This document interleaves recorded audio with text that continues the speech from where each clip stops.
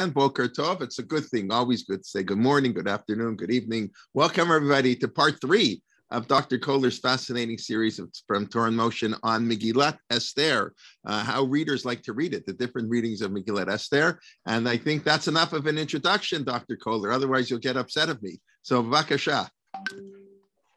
Thank you. And yeah, good to see you.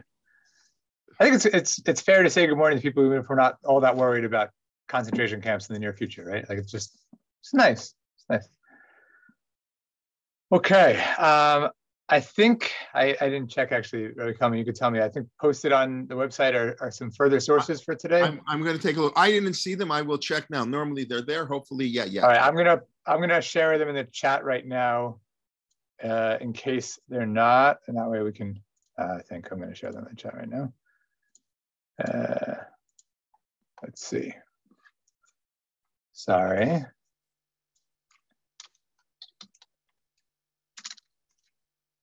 As an attachment, I think we should be able to do this. Yeah. So let me know. I think that should. I don't have them actually, because normally you would send me. I don't know. Did you send them or not? I sent them to Maxine. Okay. But only yesterday. So okay. In the meantime, we'll work with this. We'll see what we can do. All right. So I just put it in the chat for those who are on now, and if anyone joins later. Yeah, we're gonna pick up from where we were discussing last week. As I could share these on the screen as well, if that's helpful. So give me one more second.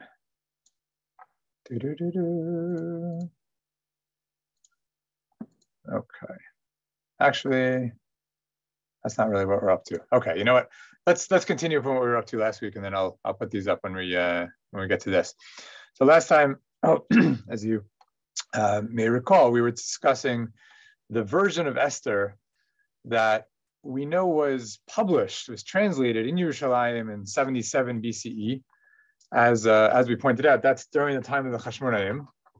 And we reviewed some of the reasons why the Hashmonaim might not have been all that embracing of Esther as we have it. And so maybe not so surprisingly, the version of Esther that comes out of Yerushalayim in 77 BCE, which we have as a Greek version, we'll come back to that in a bit, is different in all sorts of ways. So you recall that it starts with the dream of Mordechai, that Mordechai dreamed of 2 dragons who threatened to destroy the world, and then there was a spring of water that came out, became a river, brought peace to the world, and at the end of the book, he discovers or realizes that the 2 dragons were him and Haman, and the spring of water was Esther. There's all sorts of interesting details within that. It doesn't seem in the clash of the 2 dragons, it doesn't seem like one is good, one is evil, which is interesting. Of course, Mordechai, this is going in a direction that we're not going to pursue, so I'll just raise it. Mordechai is, in a sense, responsible for the whole story of the Megillah by not bowing down to Haman. It's never entirely clear why he doesn't bow down to Haman.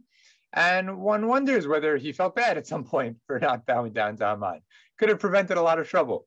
In any event, in the dream that he reports, he and Haman are 2 dragons, but it's not the case that there is one dragon that's trying to destroy the world and he represents the forces of good protecting the world. It actually does portray them as 2 violent, dangerous creatures, and the clash between them is what threatens to destroy the world until Esther steps in between and brings peace to the world.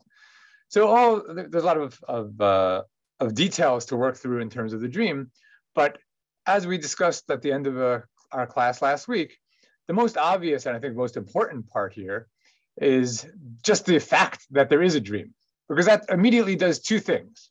First of all, it makes Mordechai into a Daniel, Yosef-like figure who have dreams, they know how to interpret dreams. And so Mordechai is immediately made into a more obviously religious leader than he is in the text, the Hebrew text as we have it, where we actually don't know that Hashem's on his side at all. No one ever says that, of course, since Hashem's not mentioned. And second of all, also makes it clear that the whole plot of the story of Esther is in fact designed, orchestrated by God. So since it was in a dream from the beginning, we know that this is God standing behind it. And so we get two things at the same time. We get, on the one hand, the sense that this is divinely orchestrated and this, before it started. And on the other hand, the fact that Mordechai is an Ish Elohim, someone who gets divine revelation, understands divine revelation. And so that's accomplished right at the beginning of this new and improved version of Esther with Mordechai's dream at the beginning. Now, I will put up, I'm going to share, we're still on the sources from last week. So I'm going to share on the screen now those sources. If you have them, that's great. If not, it's no problem. You can read along here. So I think I mentioned last week that there are 6 additions to the book of Esther in the Greek version. So they are conventionally labeled A through F, just in order. So A and F are what we looked at very briefly last week. A being the dream, and F being the interpretation of the dream. B and E, they sort of come in pairs. B and E are the text. We're not going to look at them because they're the text of the letter that Haman sent out to the provinces, licensing the genocide of the Jews. And then at the end, E, the text of the letter sent out by Mordechai and Esther, allowing the Jews to fight back and defend themselves. So instead of just saying, as we have in the Megillah, in the Hebrew Megillah, Mordechai and Esther sent out a letter and said, in the Greek version, we get a whole 20-verse letter, like the copy of it. It says, this is what it says from the king, and so on and so forth. So we're not going to look at those. They're interesting, but they're not central to our discussion. But C and D in the middle are incredibly important, incredibly central to thinking about how people read and responded to the book of Esther in ancient times. So they are set in between what we have as Perek Dalet and Perek Hey. So as you recall, Perek Dalet is the discussion, the dialogue between Mordechai and Esther, where Mordechai is trying to get Esther to do something. Esther says no. Esther eventually says she will do something, but it's not what Mordechai said to do. And in fact, by the end of the Perek, Esther is telling Mordechai what to do. Right? And Mordechai goes out and does all that Esther commanded him. And then Perek Hey, as we have it, is Esther going to the king. In between, we get 2 long additions. So first, I just gave you an excerpt from addition C, which you see here. Then Mordechai prayed to the Lord, calling to remembrance all the works of the Lord. And he said, "Oh Lord, Lord, you rule as king over all things." I don't even have to read more because the most important point is already made. You have Mordechai davening to Hashem in Megillah, in the Greek version. So Hashem's actually mentioned a number of times in the Greek version, even in parts that are not additional. God's name is invoked in the Greek version. But certainly one of the potentially disturbing things about Megillat Esther is that, in fact, there's no religious activity whatsoever. Even at the most obvious part, where there has to be religious activity. When Esther says to Mordechai, "Go, knos et kol Yehudim, Tzumu alai shloshet yamim, fast for me." Well, what do you mean tzumu? You look quickly at fasts, at latzum in Tanakh, and it's virtually always accompanied by another activity. People are always tzam and za'ak el Hashem, or kara el Hashem, or vayitpalel el Hashem. You fast and pray. You don't just fast.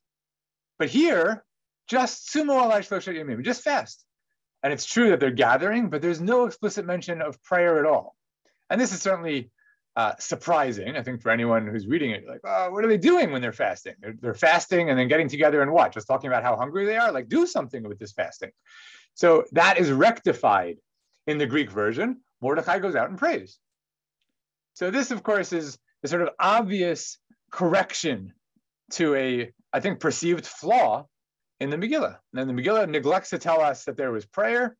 Along come these translators, and they're like, okay, let's just put in the prayer. In fact, here's the prayer. So that's one correction.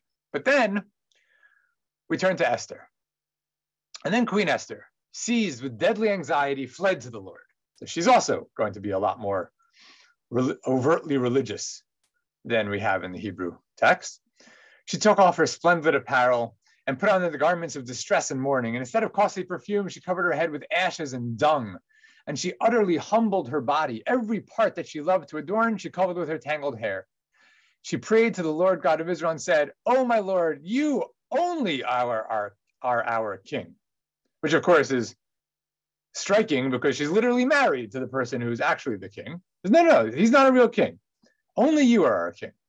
Help me, who am alone and have no helper but you, for my danger is in my hand.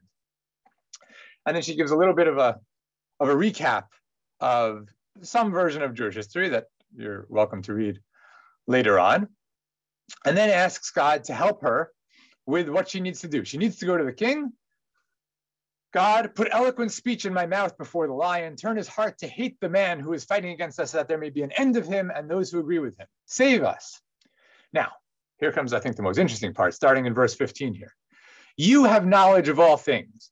You know that I hate the splendor of the wicked and abhor the bed of the uncircumcised and of any alien.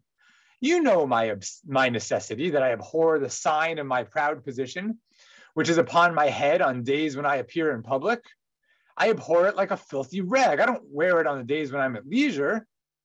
Your servant has not eaten at Haman's table. I've not honored the king's feast or drunk the wine of libations. Your servant has had no joy since the day that I was brought here until now, except in you, O Lord God of Abraham. O God, whose might is over all, hear the voice of the despairing. Save us from the hands of evildoers and save me from my fear. So this is exactly what we commented on a couple of weeks ago, is missing anywhere in the Megillah, is a sign that Esther actually is contrite, is aware of the sacrifices she's making. It says, look, I have to, but I feel terrible about it. Or I'm trying to find ways of threading the needle here. I need to be here, but here's what I'm willing to sacrifice on. Here's what I'm not willing to sacrifice on. And of course, in the Megillah, there's nothing like that. Even after Achashverosh knows that she's a Jew later on, she never says anything about the food or Shabbat or anything of the sort. But here, in the Greek version, she does. And she says, look, I know I need to be here. We get that. But you, God, you know how I feel about this. I have to be sleeping with the king, but I hate sleeping with the king. I have to wear a crown on my head, but I hate the crown on my head. I abhor it like a filthy rag. I don't wear it when I don't have to.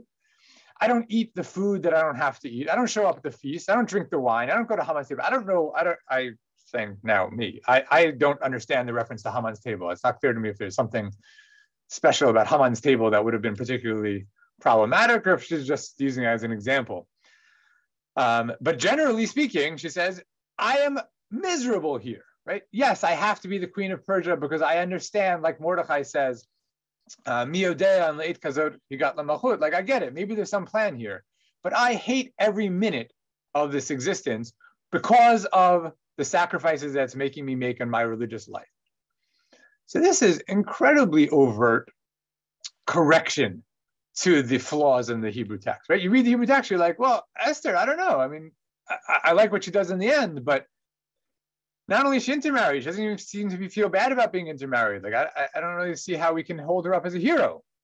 So along comes this addition and says, I'll tell you how. You have to get into her head. She is absolutely racked with anxiety and grief over the life that she's living. She is no less aware than any reader of how terrible it is what she's doing, but she feels that she needs to do it. So this fixes, it corrects, it improves the character of Esther from a religious perspective.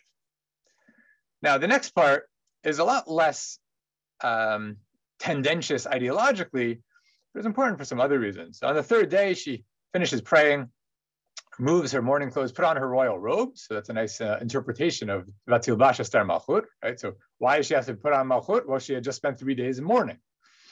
And she appears in the court, took along her 2 female servants, and she was blushing in the full bloom of her beauty. Her face was delightfully cheerful, but her heart was tense with fear.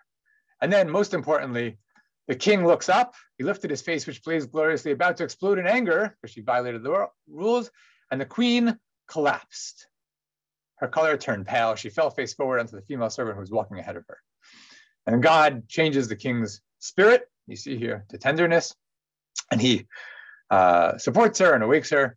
And then the story picks up with what's familiar to us from the Hebrew.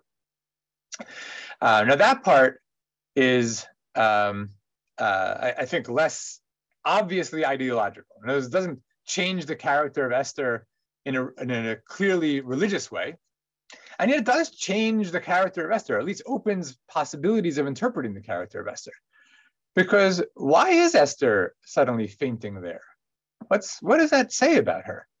The sort of surface level, which might be right, is that she's simply overcome with fear. She's terrified. Here you have the king, who is admittedly her husband, but also the most powerful man in the world, who is looking at her in rage.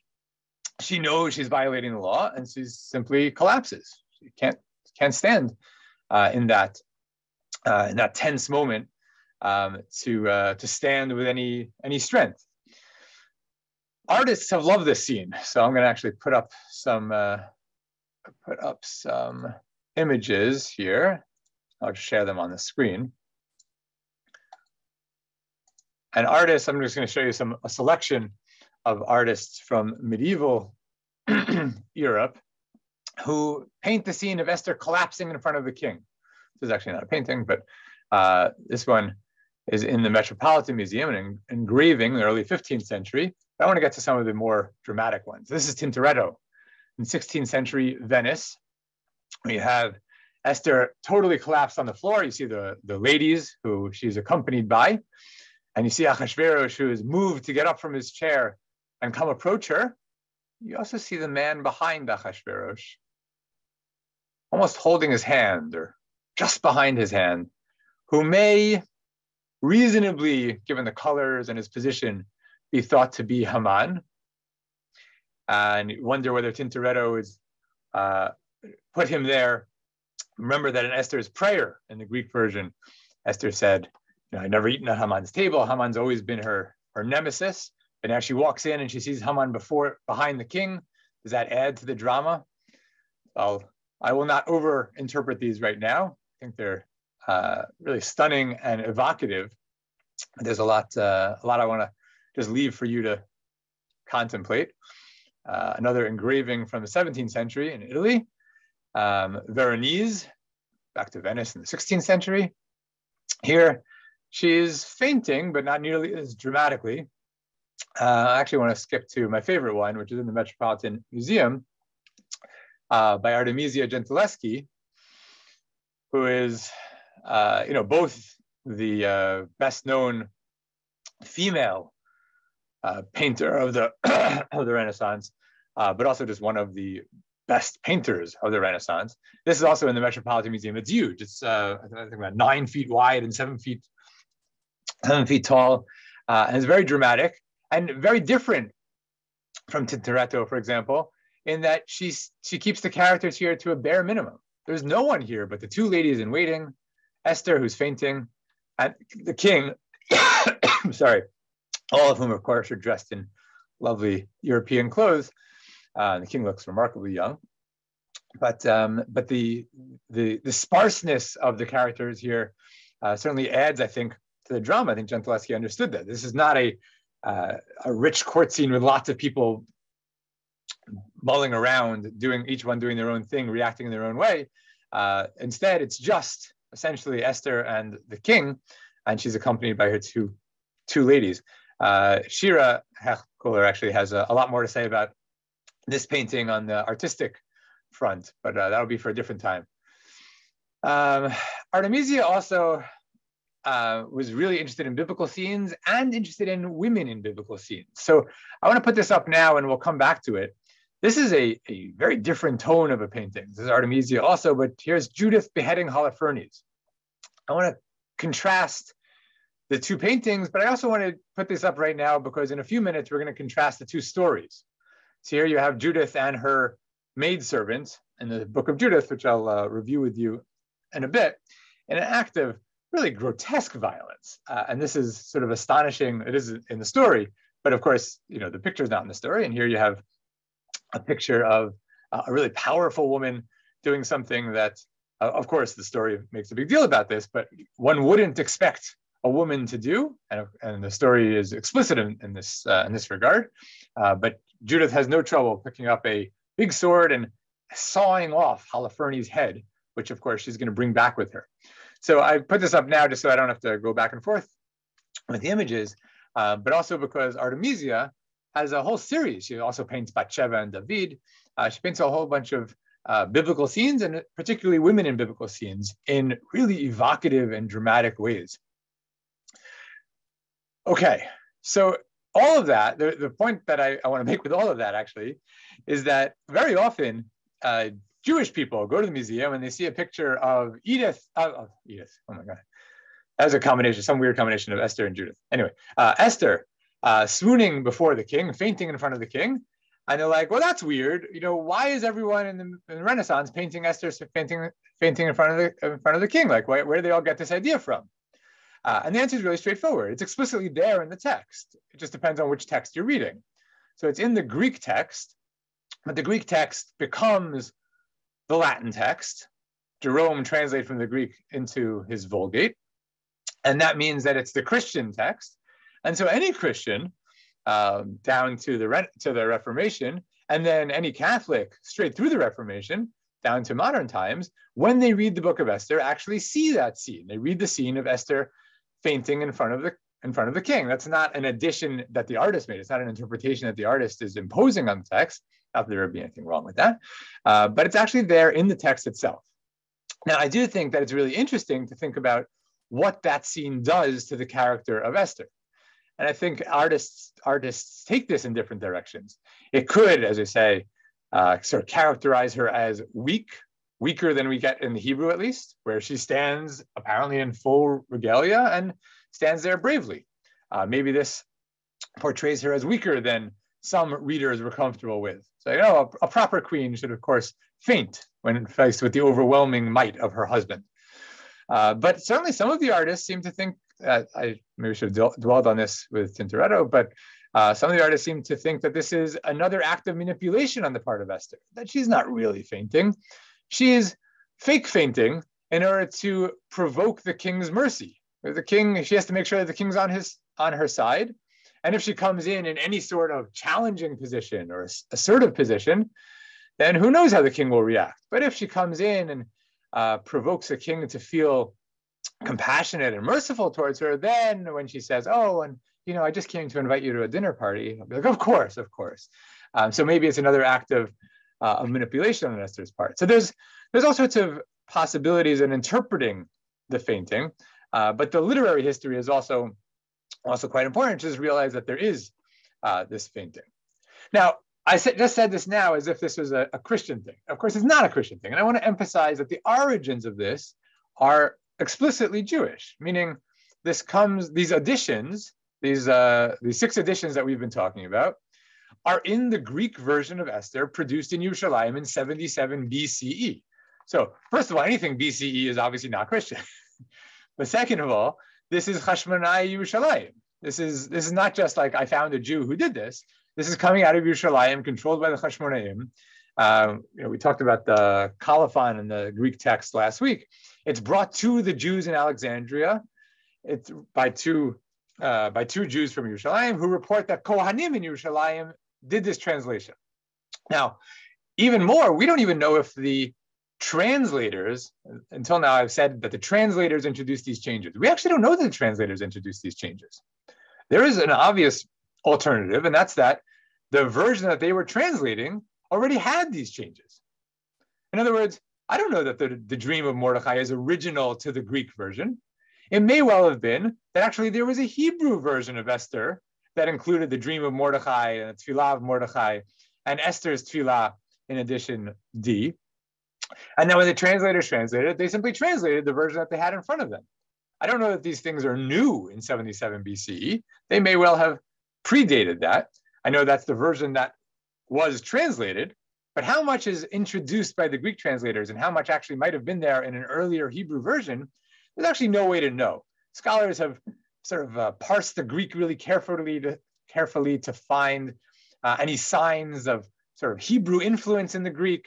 And there are some signs of Hebrew influence in part of the Greek, but even that doesn't really prove very much.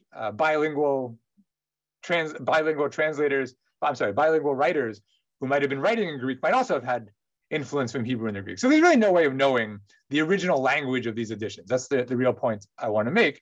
But the most important point is that these are absolutely emphatically Jewish additions to the text, not Christian additions. It's just that given the later history of the text, these became part of the Christian version of the Book of Esther and not part of the Jewish version of the Book of Esther. And that is actually a question we have to come back to, hopefully today. If we have this better version of the Book of Esther, where everyone's from and talks about God and davens, like, why is that not the copy of Esther that's in Tanakh? Why do we have this problematic one where no one mentions God and no one davens and no one keeps kosher and so on? So that's something that we'll hopefully come back to.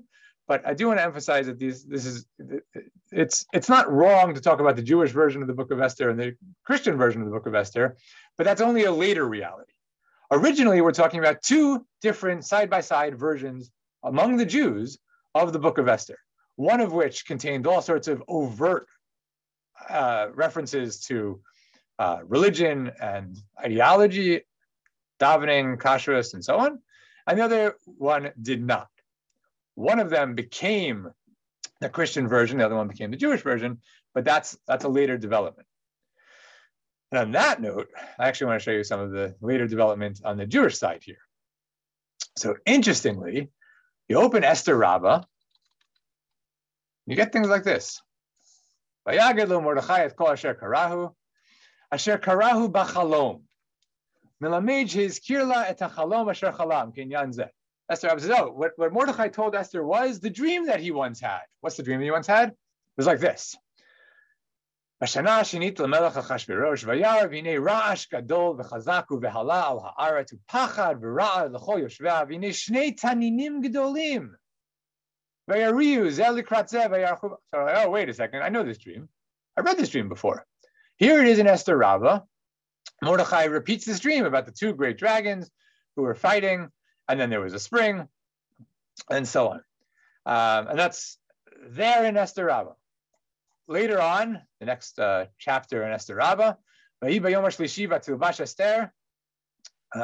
put on Bigdei Yofya vet adi tif'arta, v'tikach limat shtei na'arota, v'tasam yad yimina na'ara achat v'tisamech aleh kachok ha'malchut v'na'ara shenit v'halech al hacharik b'rita v'samech v'tya v'tavo b'chatzer ha'pnim nochach ha'melech v'tamod l'fanav. So Esther Rabbah retells the story. V'melech yoshev v'yisa inav v'yar Esther umedet l'mol panav.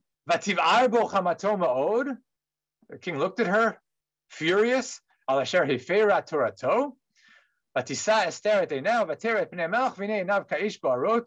sees that he's burning mad at her, and she looks. So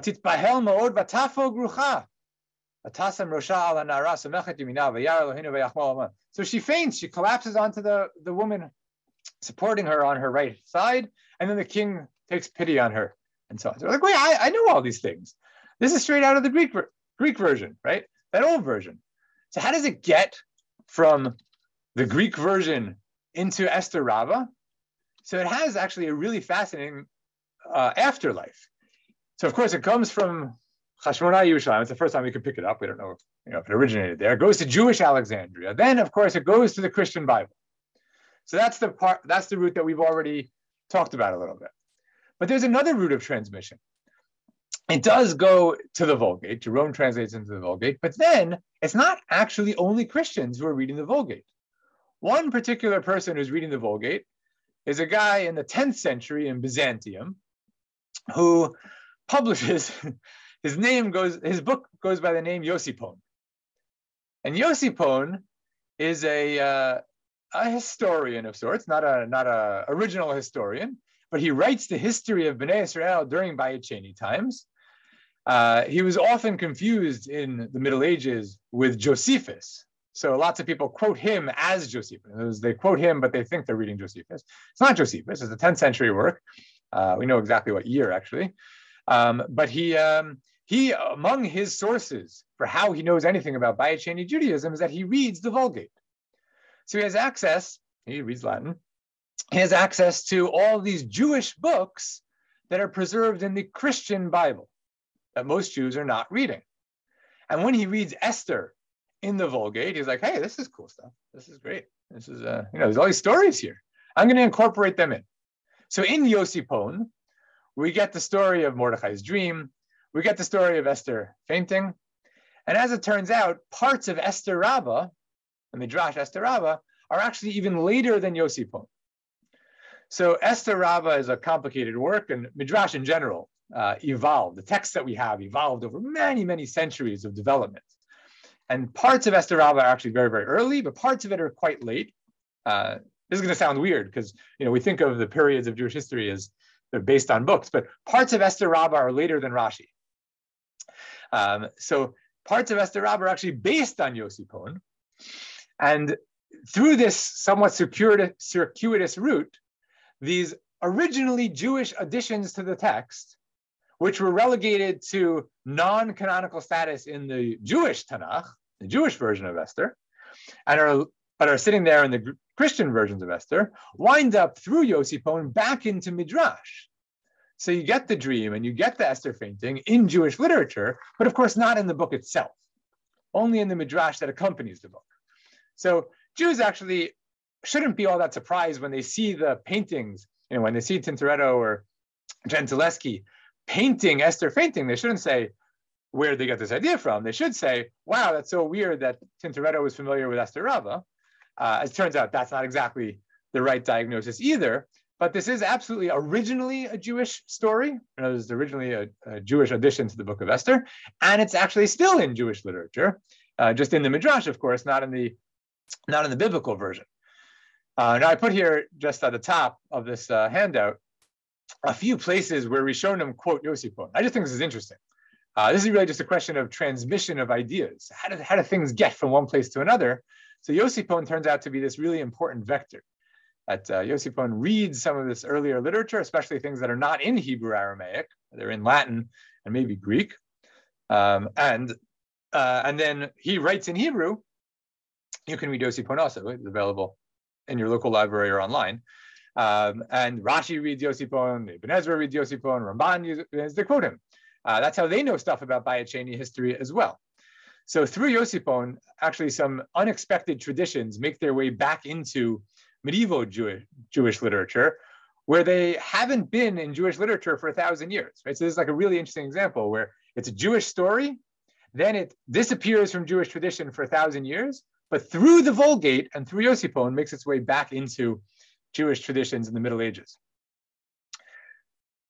Okay, so that's really all I'm going to say about the Greek, quote unquote Greek version, the one that's translated and improved. Again, the most important thing that I want to emphasize, the history is interesting. I think it's fascinating to find out that there was another version of Esther, and that raises its own sorts of questions. But the most important thing I want to emphasize is that the additions here indicate how readers responded to the original version. Because if someone said, well, I have to add a tefillah here, I have to add a dream here, that means what they read the book, what they were thinking when they read the book was, something's really missing here. There's no tefillah, there's no dream, right? I got to have that, the book is lacking because it doesn't have these key elements, so I'm going to insert those key elements. So the additions are really important for cluing us in to what readers thought was absent. And that's the real central point that I want to emphasize. Okay, so I'm going to pause here and see if there's anything that people want to comment or ask. I'll also at the chat for a minute, and then we'll pick up with a couple more sources. Okay, so I see a couple of people ask why these are not in the Megillah itself. Hopefully we'll come back to that from a different perspective in a bit. Esther Okay. 9:31, Divrei Hatzamot v'za'akatam. Yep. That sure sounds like they were praying. Screaming, I don't know if it's the same. But that word is used for prayer. It is a word that's used for prayer. That's certainly true. It's also a word, Asaph uses it when he finds out he's been swindled. Right? I mean, it's a word that certainly can be used for prayer. In a public, not as in a private sense. But a lot of people are doing it at one time. So I don't want to argue that it is not prayer. I want to argue that it's not explicitly prayer. And there are clearer ways of saying pray. I think I don't have to say much about that. And if the author wants to be absolutely explicit that there was prayer, so say that. Say, and then we're good. That takes away all the questions. So I'm not arguing, Yudi, that you're wrong to find these hints here and there. I'm saying that a reader might say, look, why do I have to suffice with hints? just say it. Like, come out and tell me they prayed. Like, why do I have to argue about this and detect the echoes of the prayer later on in Perek Tet? Like, why is it so hard for you, O author of Esther? Just say that they prayed. But again, I'm not disagreeing with you, just saying that it could be a lot clearer, and that's really the point.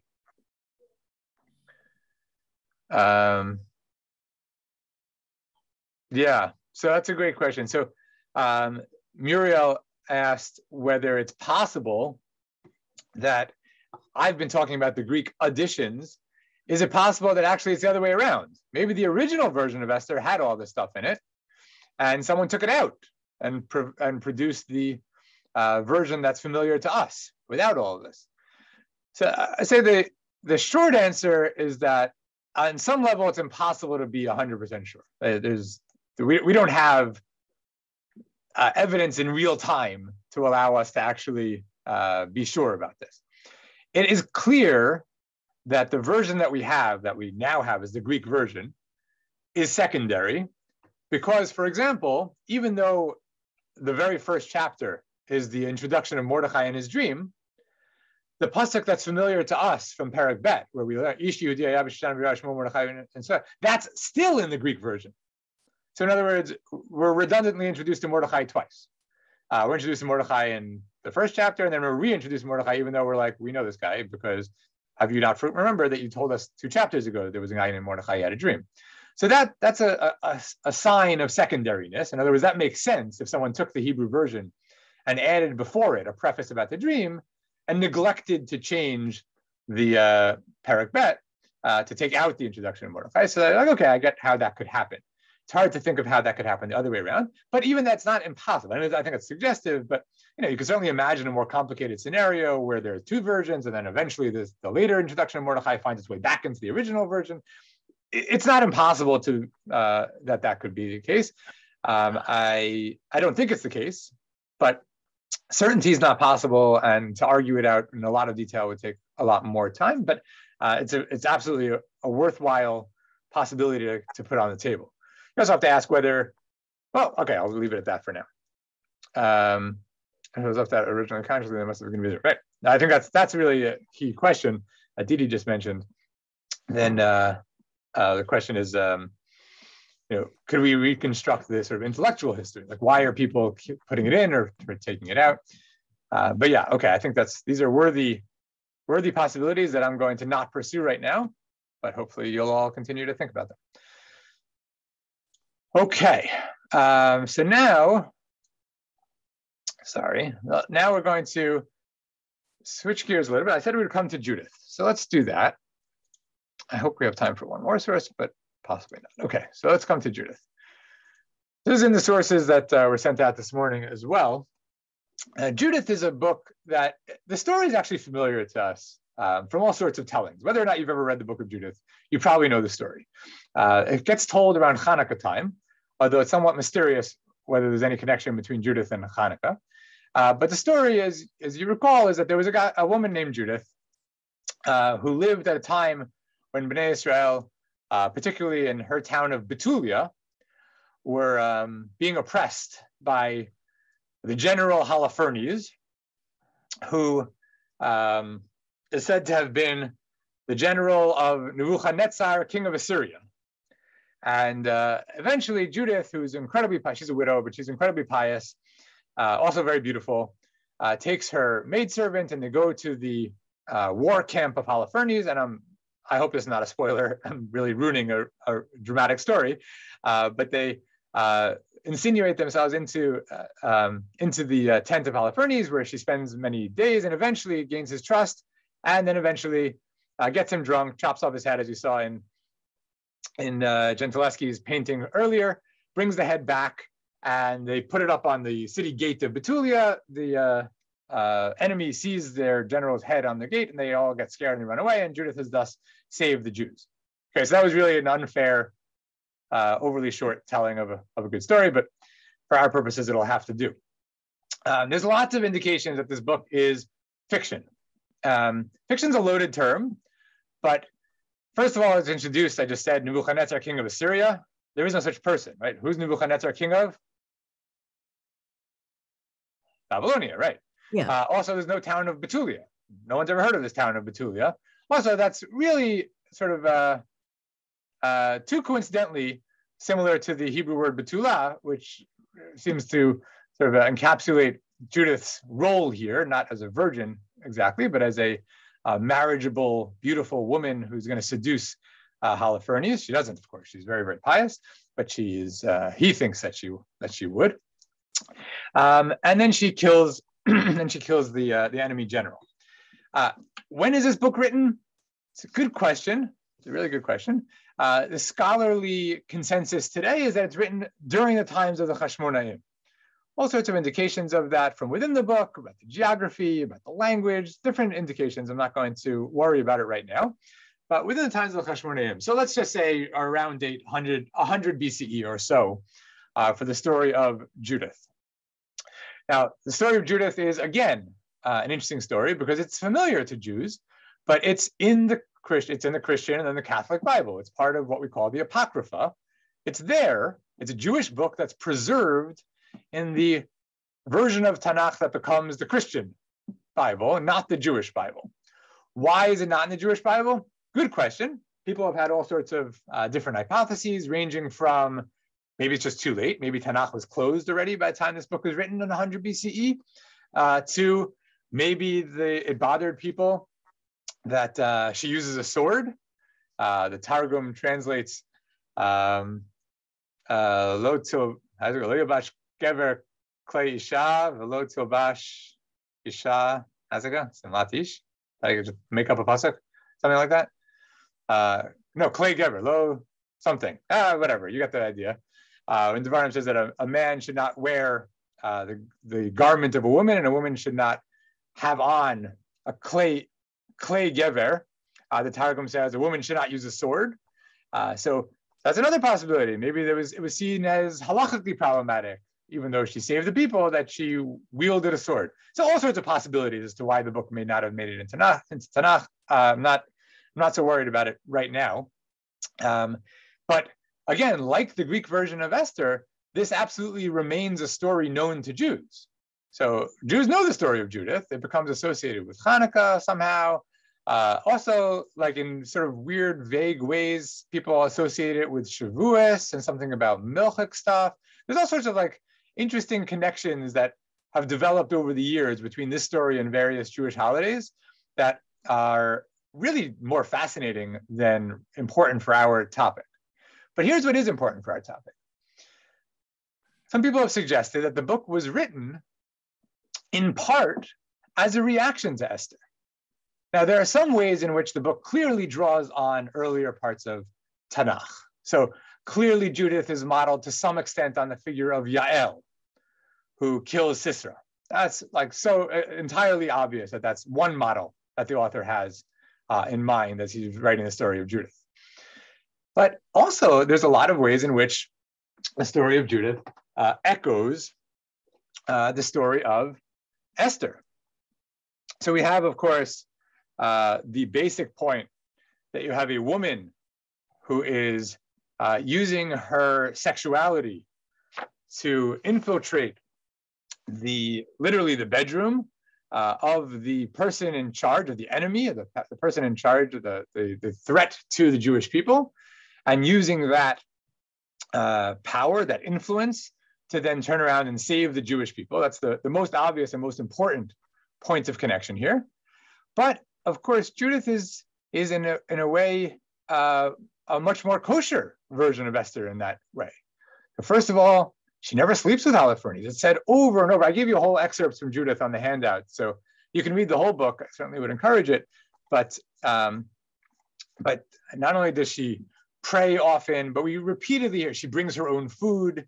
Holofernes says, here, I have food. She says, no, I only drink kosher wine. I only eat kosher food. I have my own food. She, of course, doesn't come in physical or sexual contact with him. She's very careful about her own propriety. She's very wise. And all of this can be seen, and sometimes has been seen, as a corrective to the portrait of Esther. So in other words, you can imagine someone saying, look, I love the idea of a story where we're threatened by a genocidal enemy and we're saved by a wise woman who manages to get into the halls of power and use that position to then save the Jews. That's a great story.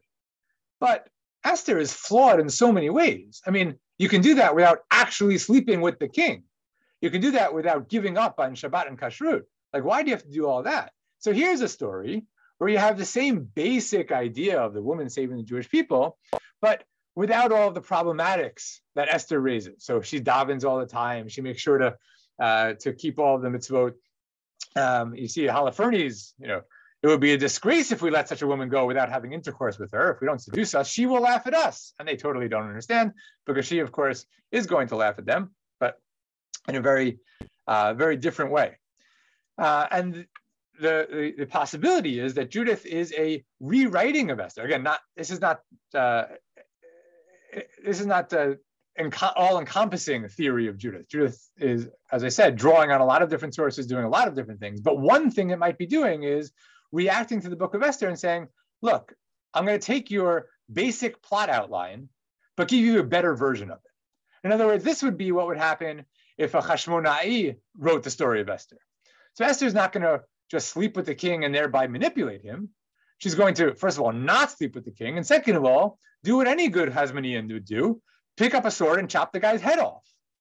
Because that's what Hashmonaim do, right? When they're faced with enemies, they don't manipulate their way. They don't hope that they're going to be in the right place at the right time and get behind Haman's back and trick them into a party where she can hopefully manipulate everyone's emotions. That's not what Hashmonaim do.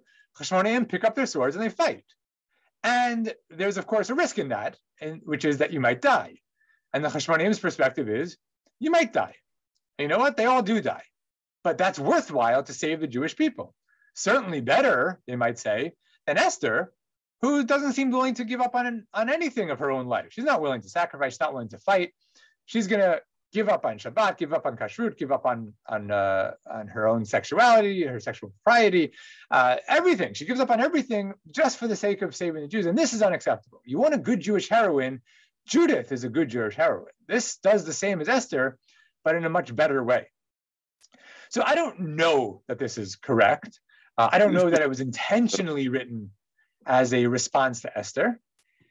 A weaker version of this would be that even if it wasn't written as a response to Esther, it could have been read as a response to Esther. In other words, that people might have said, look, I know two stories about Jewish women who saved their people from a genocidal threat. I know the story of Esther, I know the story of Judith. I certainly prefer the story of Judith. This woman doesn't give up on all of our values in order to do what she needs to do. Exactly. So Judith is far superior in that way than Esther. So I think it's tempting to think that, in fact, the author was intentionally rewriting Esther and improving it. But a weaker version would be, even if that wasn't the intention, and again, we don't really know who, when, what the book was written. It's only a surmise that it's a Hashmona'i book, that people in Hashmona'i, Yerushalayim, or elsewhere, it doesn't have to be in Yerushalayim in particular, would have preferred the story of Judith and would have seen a contrast between the characters of Judith and the character of Esther. And again, the point here is to highlight the problematics of Esther. That's really what I want to highlight.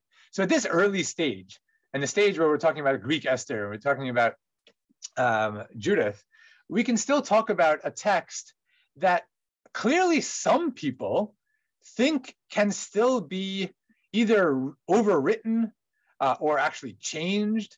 In other words, it's not what we would call a canonical text. Right? One of the things that is, of course, really interesting about the difference between, let's say, the Greek version of the dream and the Esther Rabbah version of the dream is that Esther Rabbah is explicitly not in the text. By putting it in Esther Rabbah, it's in a different book. right? It accompanies the book, but it's not part of the text itself. That's what you do once you have a canonical text. So if I have a canonical text already, I can't touch it, right? I can't change the book of Esther anymore. It's a biblical book. Obviously, it is what it is. All I can do now is interpret it. I can add next to it. I can say, here, when you read this, think about that. When it says this, what Yehudi said, I can say, oh, you wonder if they didn't pray? No, look later on. It says akatam. See, they did pray. So I can interpret it in that way. But early on, and I think this is important to remember, and this, we'll see next week that this is almost explicit in Chazal. Early on, it's not a biblical book. People still thought it was malleable, right? So I get the book, and maybe I think, I don't like this book. This book's not going into Tanakh. There's no way. Maybe I think, it's a good book. I like the book. Important events, good lessons, but needs to be improved a little bit, right? So good book, but needs some more prayer, right? You can imagine an editor's comment on the front page, like good start, but you need to have some more prayers in here. So okay, I'm going to go back and I'm going to add in addition C and addition A, I'll put it in there to make sure it's better. But all of this indicates that for a number of centuries, the book was seen as not set, as not canonical in the sense that that we, of course, take it today, and that other books were in those days. Obviously, no one was tampering with Breshit or Sefer Shmuel in the year 200 BCE. Those books were already set. It's an interesting discussion because we have a lot of evidence from Qumran about how they were and were not treating those texts. But in any event, they were not tampering with it. They could rewrite it, they could interpret it, but they weren't saying, you know what, Shmuel is good, but here's the new edition. But Esther, maybe it was new enough, maybe it was different enough that people were still changing it. People still felt free to actually editorialize about this book. And the last point I'll make here, because it is sort of filling out the picture here, is that I think we know about at least some Jews who in fact said, this book's just not salvageable. The book's just not good. It can't be part of our collection at all. And the Jews that seem to have taken that tack were the Jews who lived at Qumran, the group of that gave us the Dead Sea Scrolls. Again, like most things in ancient history, it's hard to be absolutely certain about anything, but at least little parts of every single book of Tanakh have been found at Qumran, except for Esther. There is no material trace of the book of Esther at Qumran, not a fragment, not a little, not 3 words, not anything. Now, the Dead Sea Scrolls, you've seen them. Some of them are really beautiful. The ones in the Heichal Sefer in Yerushalayim look like real books. The vast majority of them look like burnt cornflakes.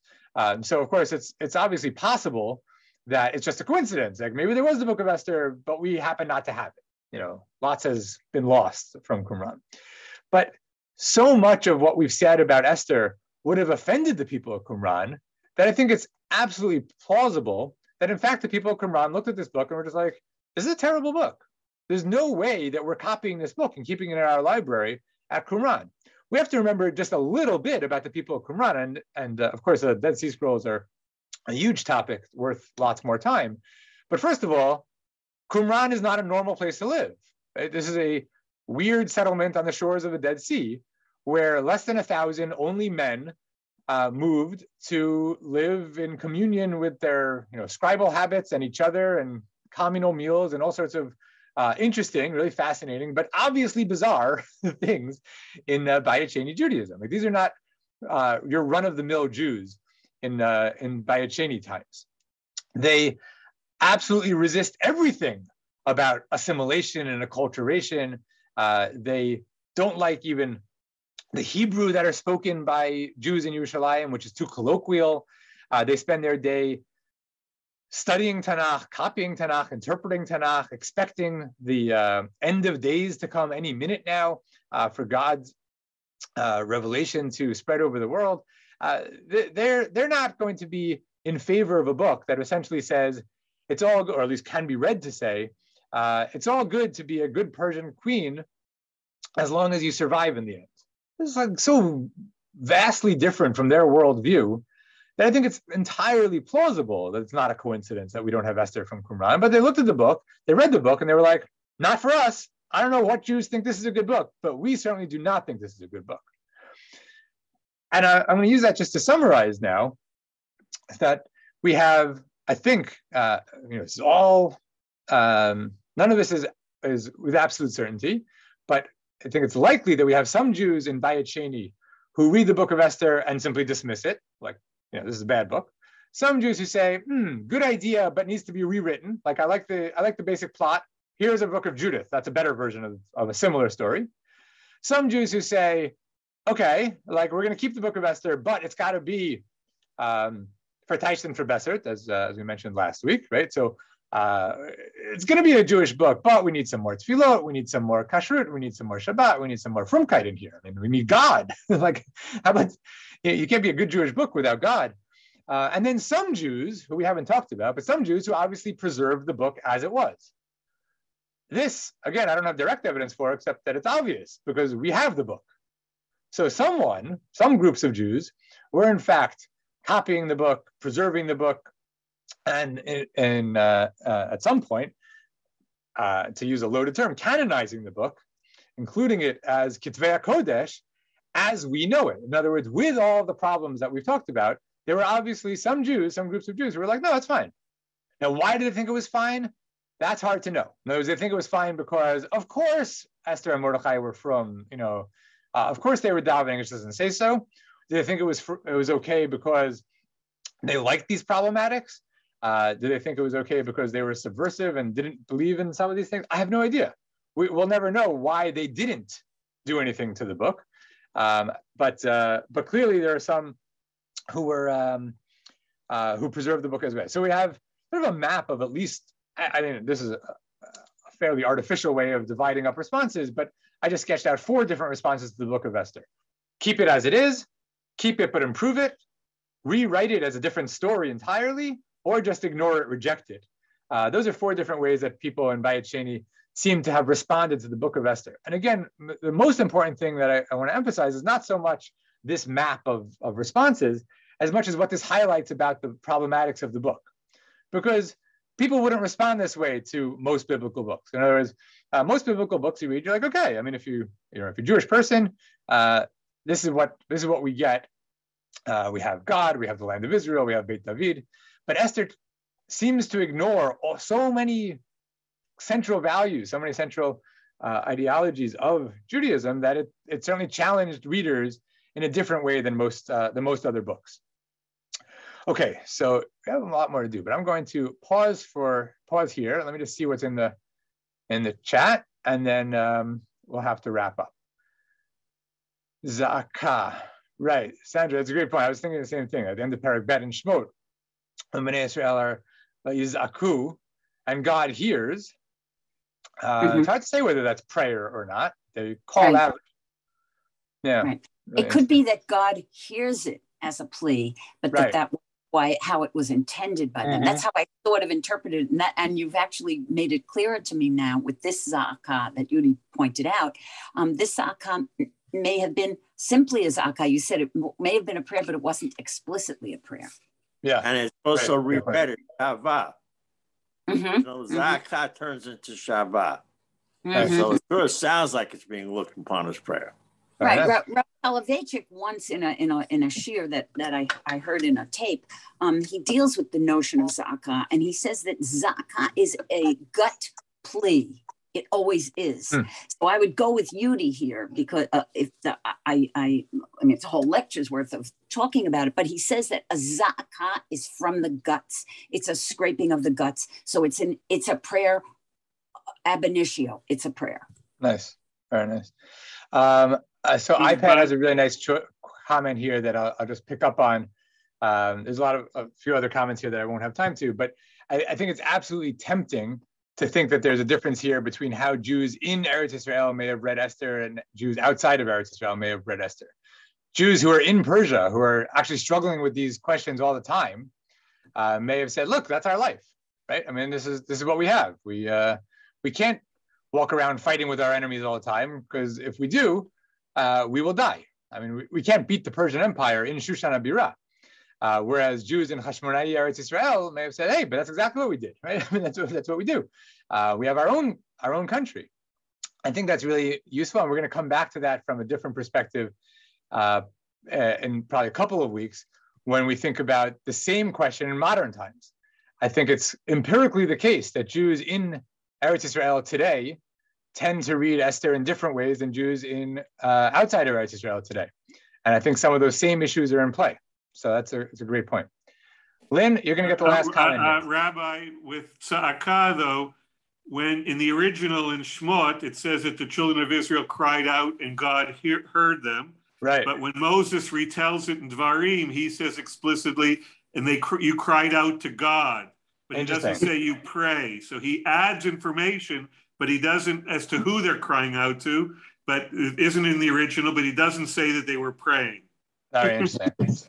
All right, Lynn, last comment. Couple of comments. First of all, I think we need to put Esther into the context of the end of Dvarim when God says, Haster, Astir, Panai, and all of a sudden you have a heroine here whose name is Esther. This is the reality of being in exile. And Judith is not an exilic text. It takes place in the land of Israel. So of course, the thrust, excuse the pun, is different.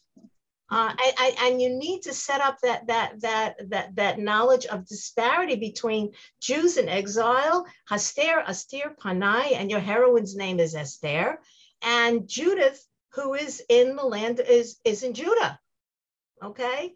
Another comment with Artemisia Gentileschi, she was raped by her teacher and patron. And so it was her father's student raped her. Yeah. So her portrayal of the slaying of Holofernes is in a way an expression of getting back at what happened to her. Gentileschi is actually astonishing, but yeah, we'll have to leave that there. Okay, your Hester Panai, you will be happy to know we will talk more about next week, and hopefully we'll have a lot more time to talk more next week. Thank you. Actually, we can, if we wait 27 minutes, Rachel Shiransky-Danziger will be talking, and her topic is the ins and outs of liberty. And today's topic is the template of redemption. And I think some of the issues that you were addressing, I don't know if you're going to address them exactly, but going back, comparing how the Gula and praying in Bnei Israel. So that's Rachel Shiransky-Danziger in 27 minutes from now at 11 a.m. And you can say, we won't turn off the chat. You can turn off your video and mute and get a cup of coffee, go for a walk. It's not raining yet. It's supposed to rain soon. But we'll keep the chat, we'll keep the Zoom channel on. And then at 1 p.m., Rabbi Alex Israel will be continuing a series on Eliyahu, the prophet of fire. And then tomorrow, Menachem Kellner, I think we announced that he was originally supposed to have his last series tomorrow, but he can't make it. He has to teach at Shem, whatever. So he will not be teaching tomorrow at 11, but at 2 p.m., Mark Shapiro will be talking to Chaim Ishkashish. If anybody was on, I don't know if anybody here was on our trip to Greece. Chaim is the local tour guide, one of the few remaining Jews, Romanite Jews in the world, the original Greek minhagim, which he is the expert. He owns one of the, I think there are only 3 shofar left in the world, the special, shofar. I imagine he'll blow it tomorrow. I don't know, but knowing Chaim, and he's quite a fascinating fellow. And so that's tomorrow at I apologize. Thank you, Mel, if I mispronounced it. That's tomorrow at 2 p.m. Dr. Mark Shapiro will be interviewing him. Please God, we'll be having our trip starting this summer, although we're not planning a Greece trip, but our Portugal trip and our Central Europe trip are actually up. If you want to register for them, please God, after 3 years, we can get back to visiting places around the world. And then tomorrow night, of course, Dr. Sokolow will be giving continuing his series on the putting together of Tanakh. And then Thursday, Shuli Mishkin, and at 12 noon, Biblical Archaeology, Parsha tomorrow night, and Mice Shir and Siddur at 9 a.m. Friday morning. Okay, we'll look forward to learning with you. Please invite a friend. That's always a price of admission, is please invite a friend to join us to learn. And Dr. Koller, we look forward to learning with you next week. Lots of stuff, how to read Esther. And I will say, I just got your book this week. So I haven't had a chance to read it yet, but I did pick up your book on Esther this week. So thank you very much for that inspiration. Okay. All right, everybody, be well. See you in 25 minutes. Bye-bye.